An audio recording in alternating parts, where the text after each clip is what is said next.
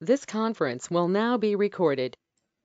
Okay, so as part of this pod observability, I'm going to cover some of the topics which is very important, and that is, let me get it. One thing which we call pod affinity. Okay, so Kubernetes pod observability and deep dive. So this tutorial which will help you for pod observability. Now here we have one thing which we call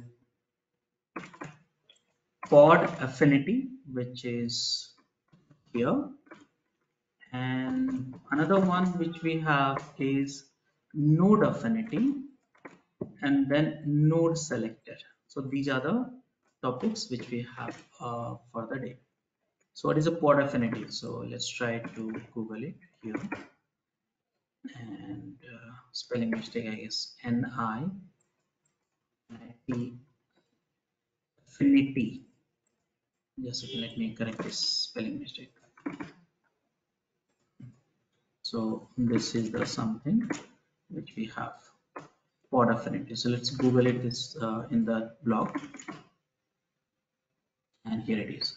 So now understanding node selector and node affinity. This is the second one, and here now for paint and toleration I've covered in the last topic. PodAffnity, I'm not able to get it. Let me see here. Is there? So yeah, so let's try to understand this. So here you know the Kubernetes scheduler, correct, all of you, which is a part of Kubernetes master, correct, no? All of you? Hello, I'm audible, right? Yes. Yes. Yeah, yeah. So scheduler is the one who decide, okay, what to schedule for, where to schedule for. So by default, there is a two things. One is affinity and one is a non-affinity. If you remember my architecture discussion, in that I was saying, hey, scheduler can have affinity and non-affinity. Non-affinity means scheduler will use their own logic, but now it can be influence also. So how can you influence? So these are the ways in which you can influence. So tent and toleration I discussed in the last session, tent, coden, uncoden, and all stuff like that. But in these sessions, we'll discuss about the pod level affinity. So one of the ways in which you can influence the scheduler is called node selector. Okay. So here you are saying, hey scheduler, schedule the pod, but only if the criteria is true. So that is where you can decide which node has to be selected. This is called node selector. So let's understand this. Kubernetes scheduler can be constrained to a place a pod on particular node using few different options, and these options are this one. In a pod specification, there are many ways in which you declare a pod should be dedicated to specific node. Right now, okay, these options are node selector, node affinity, pod affinity, also we call it interpod affinity and anti-affinity also. Okay, and tent tolerations. So now what is the node selector? So while defining the pod, okay, pod which you can define in the kind is called pod, or application controller you can define, deployment you can define, stateful you can define, daemon set you can define, all these things you can define with a, pod, and that is where you can say, hey, deploy, hey scheduler, deploy that this pod only in the place where you have this node. So how do you define? So let me show you here the code of node selector. Just a second. This is a pretty long one, so I just want to use search for it. Code. I'll explain you all this thing a little bit later. Here it is. First, I want to show you the code. So what do you want? Kind is equal to pod. Okay. So pod here affinity. What affinity? Node affinity. And here you can select that node selector. Now node selector. So this affinity, this part is the part of the code is for the scheduler. where scheduler will get it affiniated to the NodeAffinity, and the condition is, read this one first, required during scheduling, ignore during execution, and here you have a preferred during scheduling, ignore during execution. So there are two methods to set the affinity. So here required means it has to be match this, but in this here you are saying preferred. Preferred means if it is not matching, then you can deploy to other node also, that's not a problem. So here it says required means only deploy this particular pod, this is the name of the pod, to the node where it is matching. So what is matching? So see here, this is the match expression, and the key should be this one, in operator this value and this value. That means any node where you have a key is this one and value this one and this one, then deploy this particular pod. Are you understanding, all of you?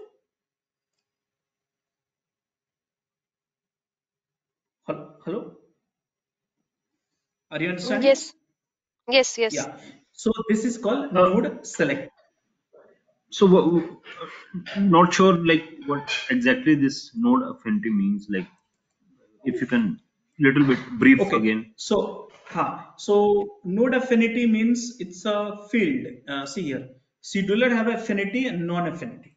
So when you want to assign affinity, so you have to start with the field affinity. So here you see pod dot spec dot affinity dot node affinity dot this and then this and is equal to this. So this is the field specification, field, subfield, and also sort of field. Okay, how do you see that? Let me show you rather than talking. So kubectl explain, this command I have explained you last time.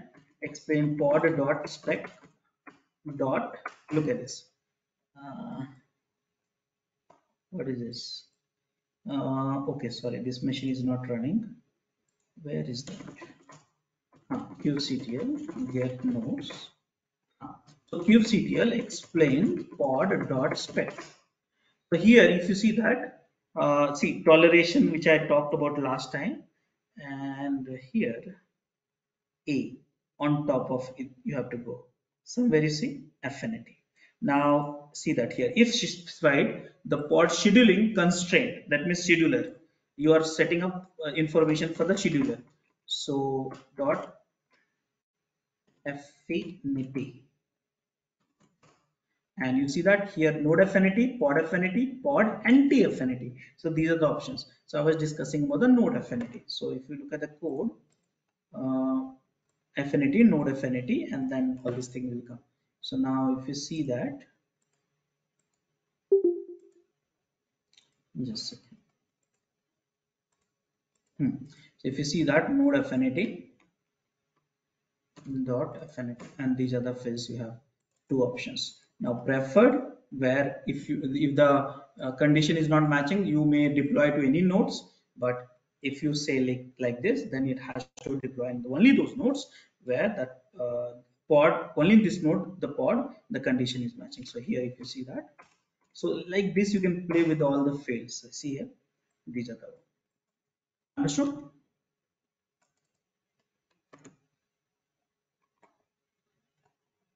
Hello.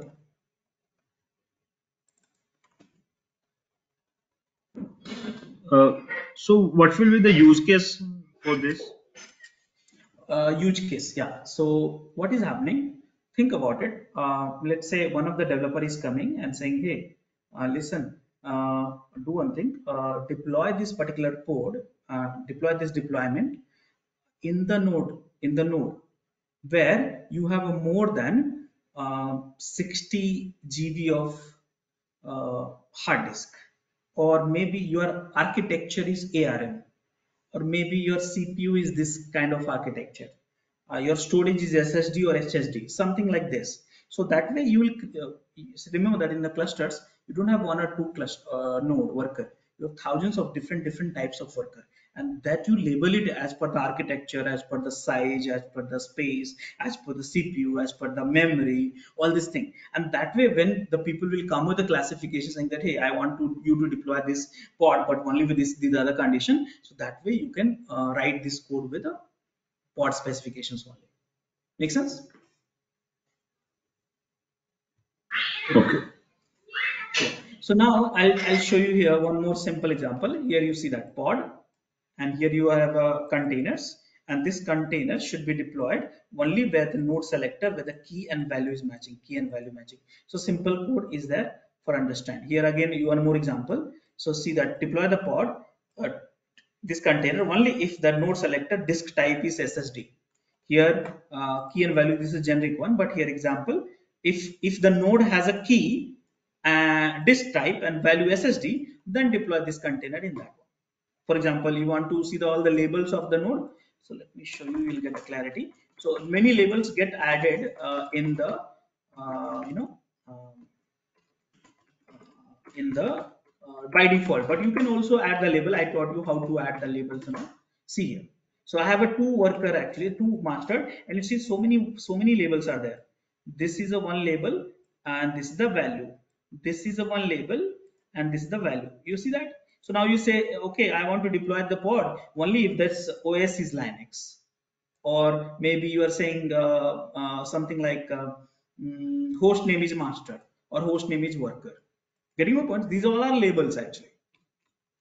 Let me show you in a simple way. See it. Getting my points? Yeah, yeah.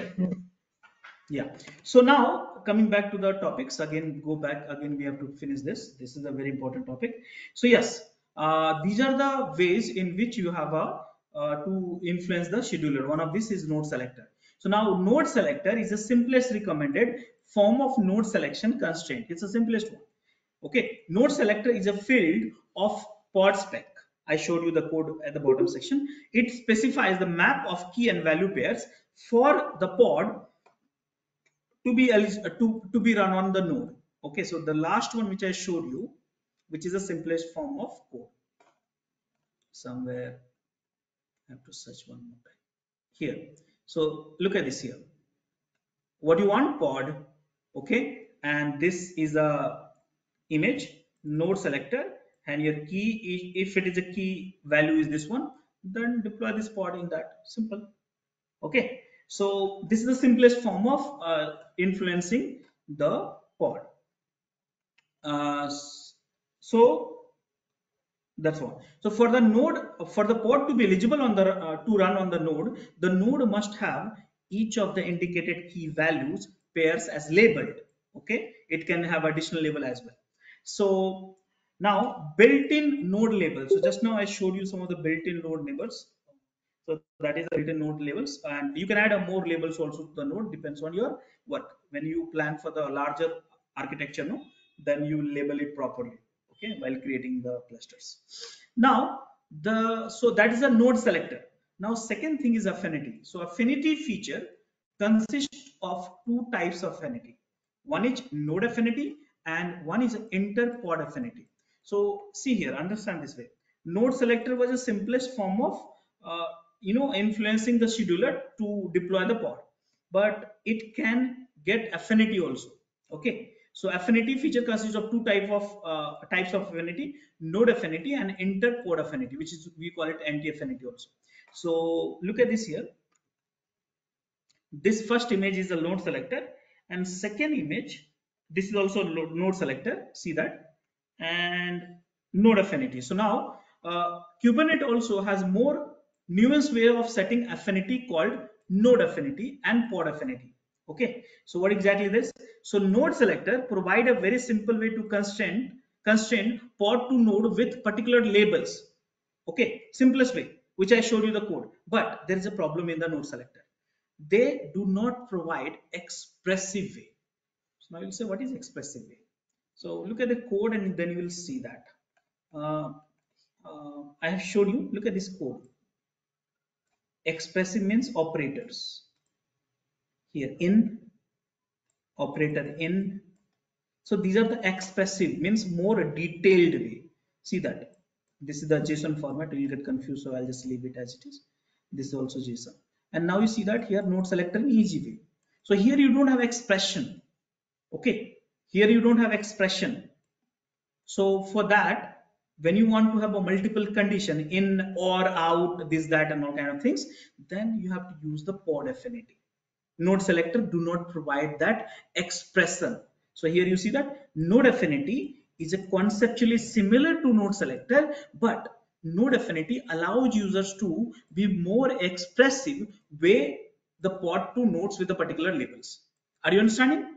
So NodeAffinity provide more expression options compared to node selector. So initially we had a node selector, later on it got introduced the NodeAffinity also. Both our options are there. Are you understanding?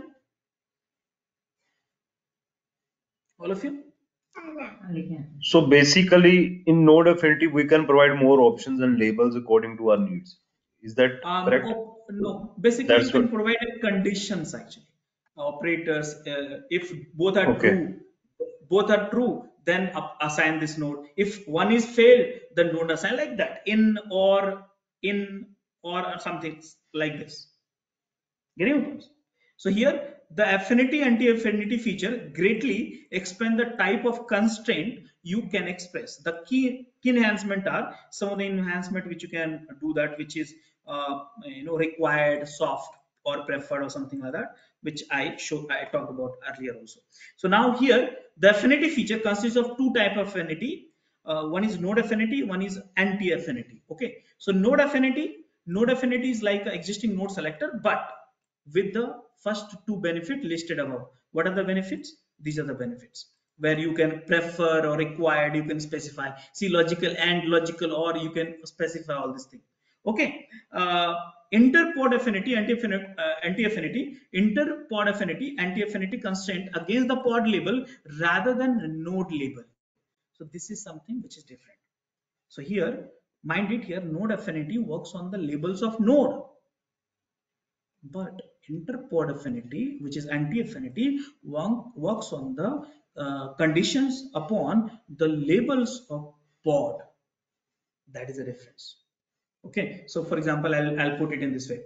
So here you are saying, hey, I want to deploy the pod in a certain nodes where certain conditions are met, like a key is equal to value, this, that, and logical, and also you can use it. But here in interpod affinity, which is called anti-affinity also, here we are saying, hey, deploy this pod in a node where the pod is running with this label. So that means you are saying, hey, deploy this pod to the node where the similar pod is already running. Are you understanding? All of you? Hello? Yes, yes. Yeah. So you see, all this topic, no observability is just to understand this thing. Code is very simple. 4 lines of code is there, but if you don't understand that, it will be very difficult. So understand that. So here there are multiple ways to influence the scheduler, node selector, node affinity, pod affinity, tense and toleration. I discussed already. So here I'm talking about these two right now. So go back to here. So that is done. So these are fields under the pod metadata, which I showed you just now. Take automatic and user defined metadata to detect where to schedule the pod. Affinity differ from the node selector in a different way. Okay, some of the differences are there. Now, types of node affinity. Okay, so there are currently two types of node affinity. One is called required, one is called preferred. I showed you. Required means hard rule. Preferred means, okay, if you are not finding the nodes, deploy to the other nodes also, it's okay. So it's like that. Okay, now node affinity example. So look at this node affinity. This is the pod.spec.affinity.node affinity, and this is expressive, which was not there in the node selector. Mind it.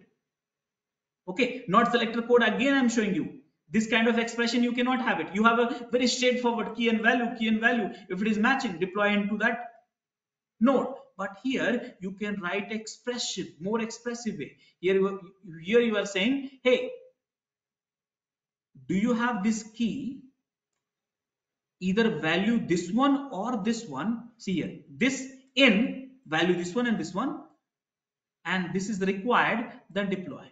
And if this you are not able to find it, then go for this particular key and value and deploy in that.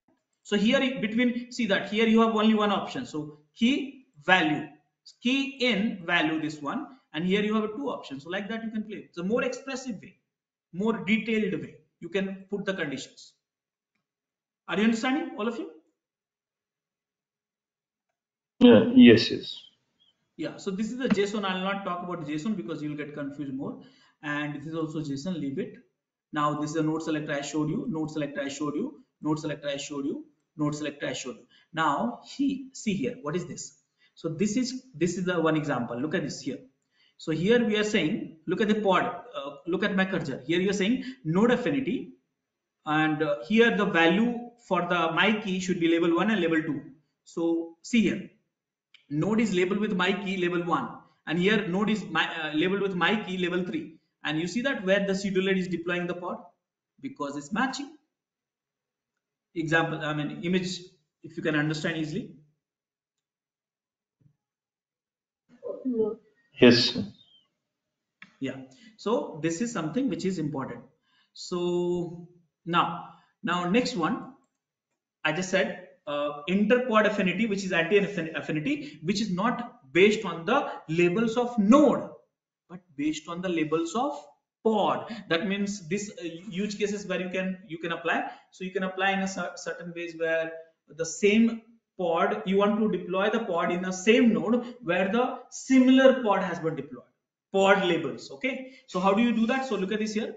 Pod affinity. This is the pod affinity, and here you have a pod anti-affinity. So this pod affinity I just discussed, okay, but here pod anti-affinity, and here we are saying, hey, preferred 100% of this pod which you are deploying, okay, where the label selector for the pod, okay, we are matching with the security key is security in S2. Means if security is equal to S2, then deploy that pod. Okay, are you understanding? This is called pod anti-affinity based on the pod label.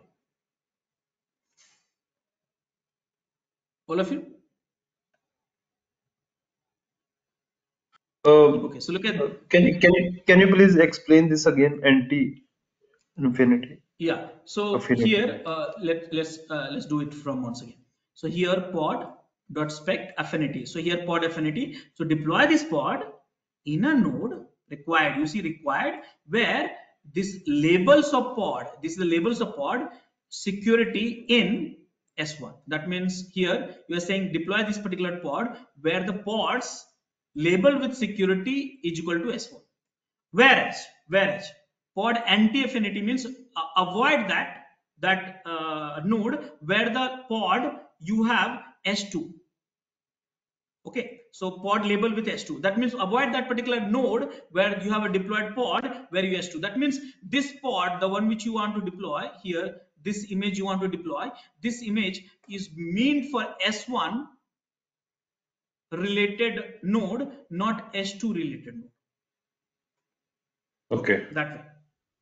Okay, so now if you see the examples, look at this here. This is called pod anti-affinity. So here you see anti-affinity, which is set the security S1, and here you have a node 2 and a node 1. A node 1 security S1, and here node 2 security S2 and security S1. So here what you are having, see that this pod is not deployed in the pod 1 is not deployed in the node 1, where it got deployed in the node 2. Okay, so this way you can see that. So this is the pod affinity, node affinity, pod anti-affinity, and so on. Any questions on this, all of you?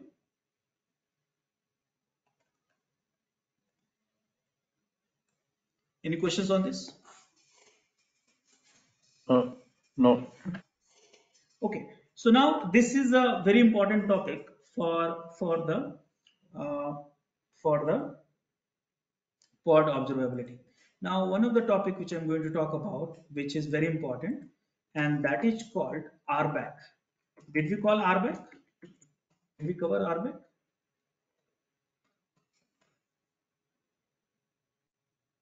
No, we haven't covered. Okay. So here, guys, understand this. This is an important topic, so please focus. So here, one is called authentication, and another one is called authorizations. Authorization. So authentication means what? I think you know that. I don't have to drag this. How to log in? That is how to log in. Do I need to log in user ID and password, LDAP, or SSO or something certificate? How to log in? Once you logged in, what you are allowed to do. Correct, no? Allowed to do. Correct, all of you?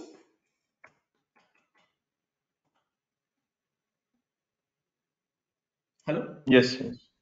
Yeah. So now let's open up this tool. It will be easy for me to copy paste the code. So RBAC Kubernetes authentications.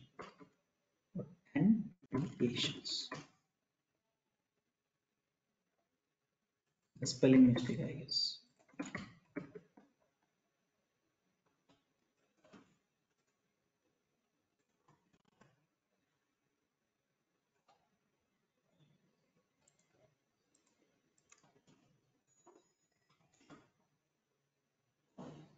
Yeah.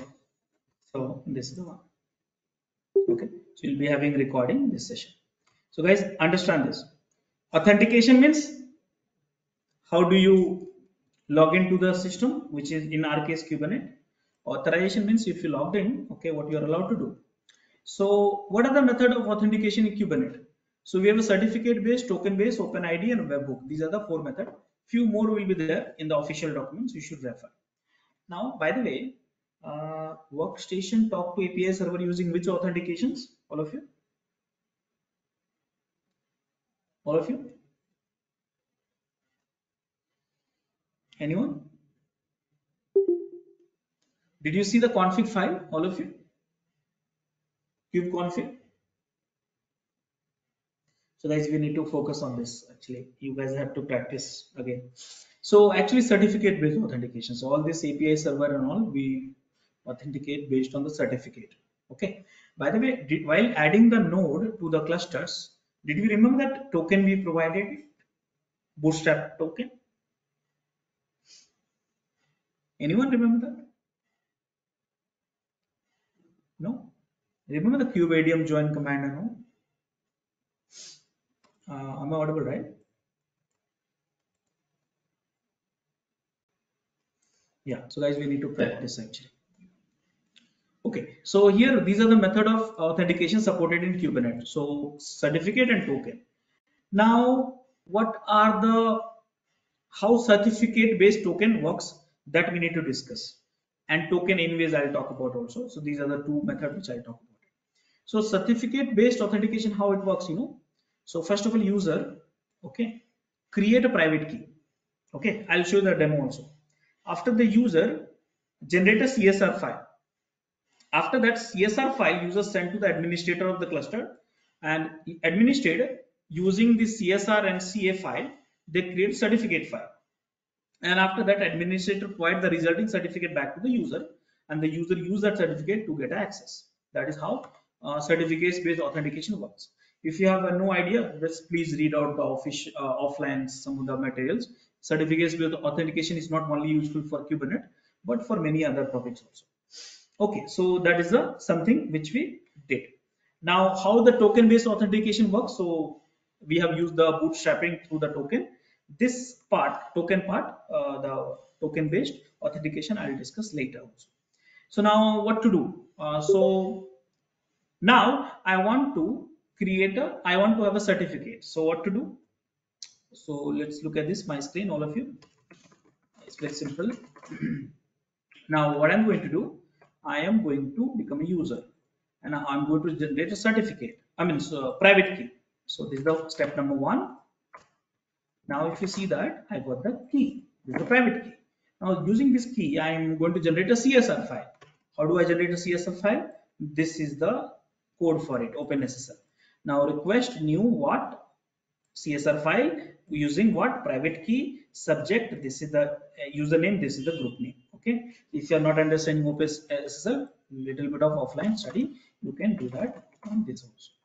So yes, I got a CSR file. Now CSR file, I will send it to the administrator of the Kubernetes cluster. Fortunately, I am the administrator and running the same command in the same server. So I can use it. I don't have to email this one to anyone.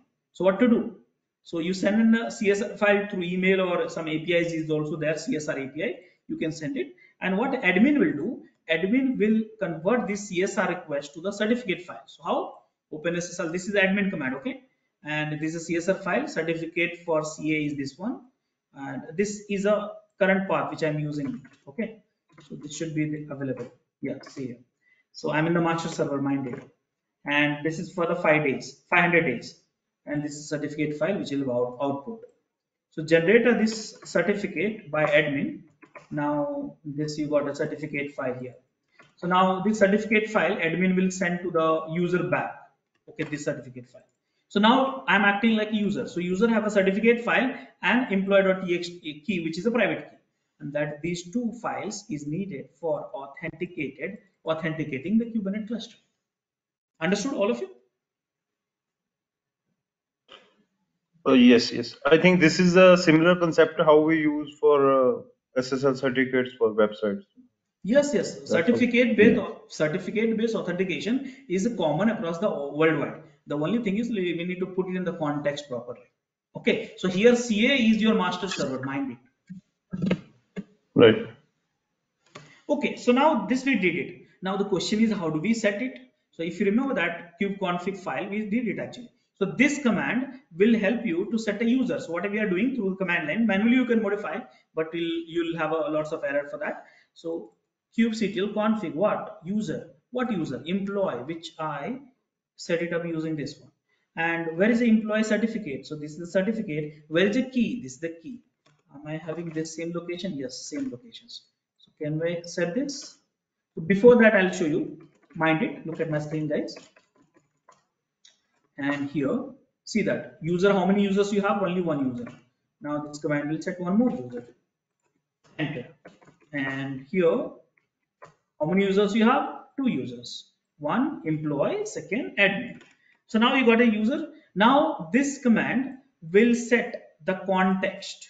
So here you are setting up the name of the context, employee context, where the cluster is same, only one cluster, but namespace office and the username is employee for this context. So let me set it up. By the way, namespace employee you don't have it. Office, sorry, offices don't have it. So can we create it somewhere? Let me create here. Now done. So now I set the new context. Now what is the context? What is the cluster? What is the user? All these things we have discussed in the one session after that setting up the cluster. Now can I check whether the context, which is employee context, which I set it up, is having permission or not to what? Getting the pods. See, forbidden. So this user, which is employee, do not have access to get a pods in the office namespace. Correct, no? So that means the authentication has been done, but the authorization is missing part. Correct, no? All of you. I'm able to log in, but I cannot do anything. Something like that. Are you able to understand this? Yes. Okay. So now authorization part will come into the picture. So how do we authenticate the user, which is called in my case employee, to access that certain resources? So that is where that 4 authentication method, which is available in the Kubernetes node ABAC, RBAC, and webhook. Now I'm only focusing on RBAC, which is a production ready, and we use it for the every time, whether you are offline or online, production, test, QA environment, development environment, we use the RBAC. So what is RBAC? So RBAC means role based access control. Very simple. So now it works like this. Okay, whom you want to give access? User or group. So user is employee, group is, if you noticed here, this is a group bitnami. Okay, this is the user, this is the group. Okay, so whom you want to give access? User or group. What access you want to give? Get, list, watch, create, update, patch, delete. Where you want to give access? This API resources or group of resources, you know that. How do we get it? This command will tell you. Okay, so whom? User. What access? All this thing. Where you want to give it? All the resources. How? Using RBAC. Are you understanding, all of you? Hello? Yes. Yeah. So what to do? Yes. So guys, yeah. So guys, what, it's very simple thing. You will create step number 1. You will create role. Okay, role. Where is the role? So if you see that, let me minimize this. You will create a role. So this is the subject, means user and group. This is the resources, and these are the access. So user, group, and service account. Service account is a user only, but let me give you the difference. User means real user, and service account means user which is required for internal component to access each other. Okay, so every time you'll see service account, a lot of service account will be created. So kubectl get sa-a. See, there's so many service accounts. So these are the not a human, it's for the internal component accessing each other and all. It's been created service account. So you can give a service account also access. But right now focusing on the user and group. Now see that user and group, you are having the role. Okay, and role you are binding with user, with the user and group. So I think little confusion, but I will help you with that in a simple way. This image you will not be able to understand straightforward. So I'll tell you very simple way. What you have to do, first thing you have to create a role. This is the role. So now we'll say Rajesh. Okay, in the role what we'll have, so in the role you will specify what resources you want. Okay, and what resources you want, and what access you want, and which user to be given. This is the things. Okay, so users, let it, okay, sorry, my bad, only resources and what access to be given. Okay, which is resources and what access to be given. Now this is the user, and this is the group, and this is the SA account, and this is the group. Okay, so now what happened, this, if you want this user to assign to this role, or this SA account to assign to this role, or this group you want to assign to this role, then you have to use role binding. So role binding will have two things, roles plus user or group or SA. Are you understanding, all of you?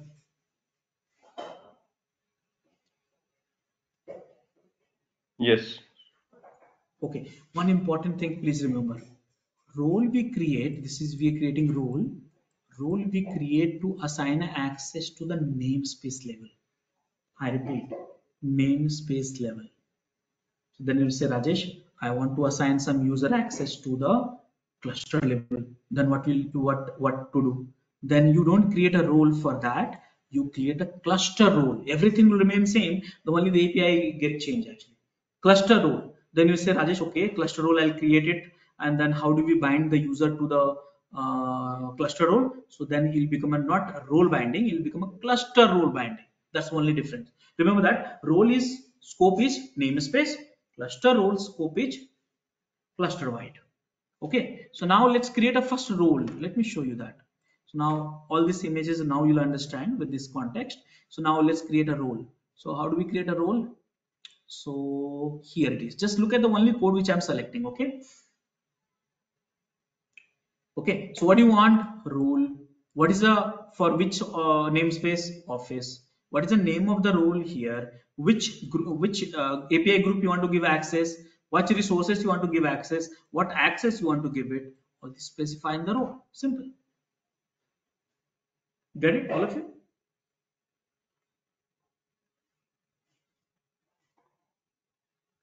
All of you? Hello? Yes, yes. Yeah. So now what I'll do, I'll just copy this code, and this code you can find the internet, a hell lot of it. But the only thing is this code is having problem.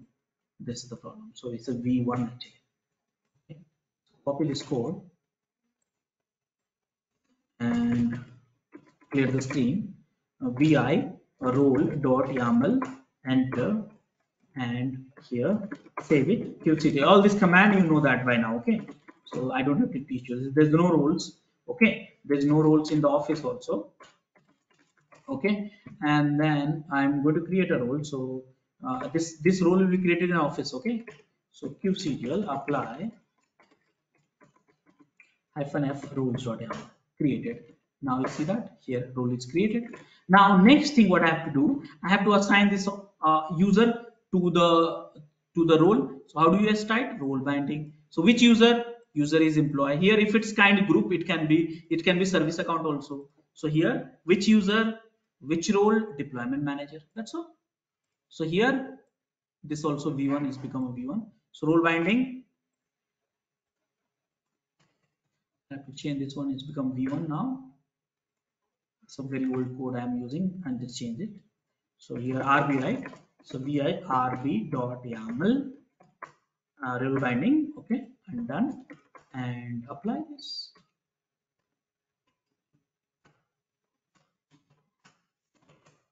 Done. And then see here, get role binding.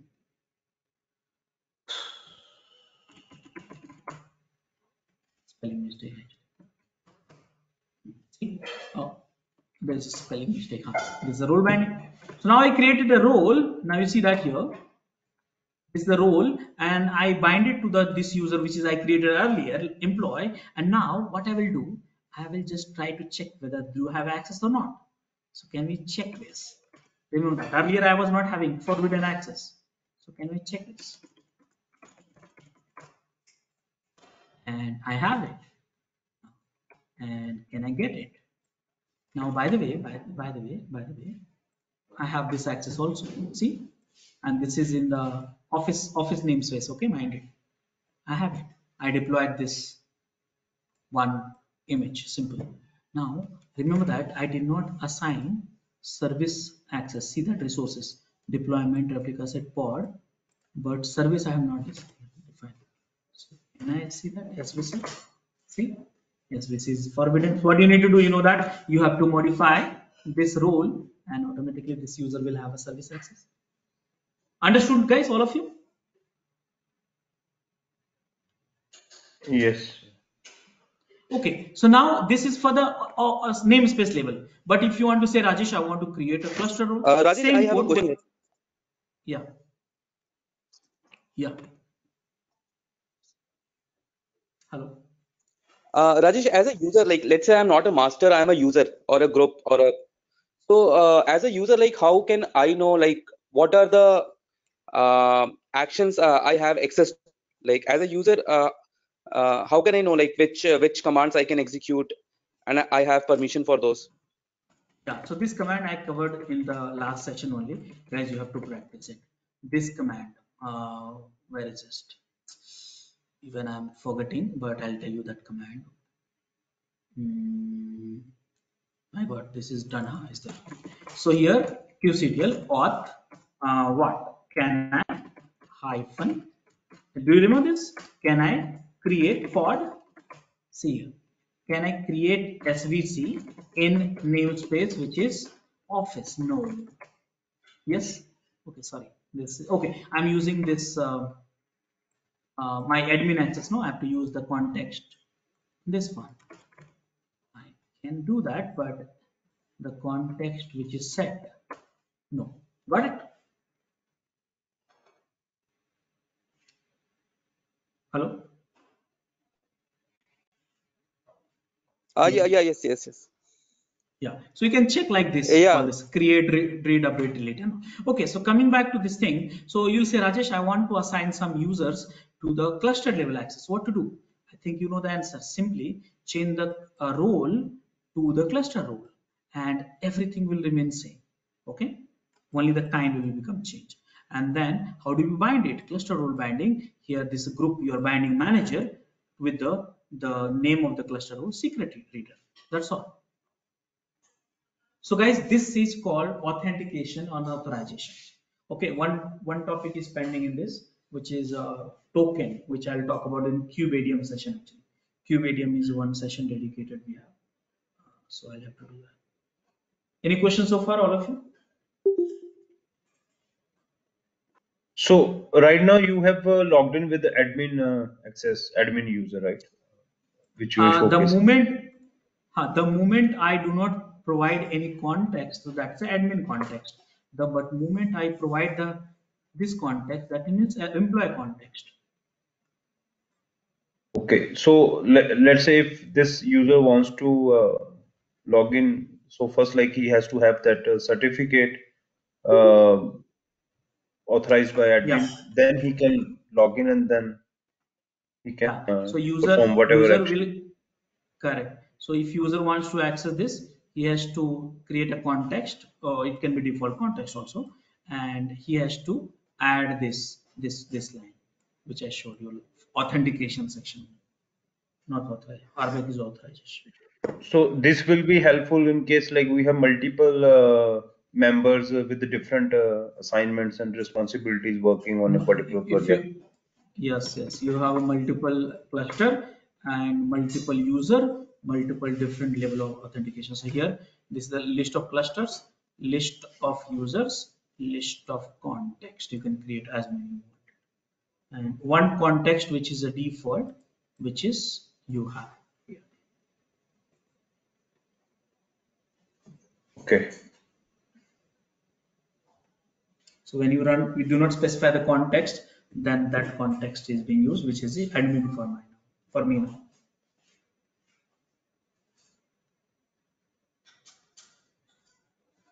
Any questions, guys? No. No.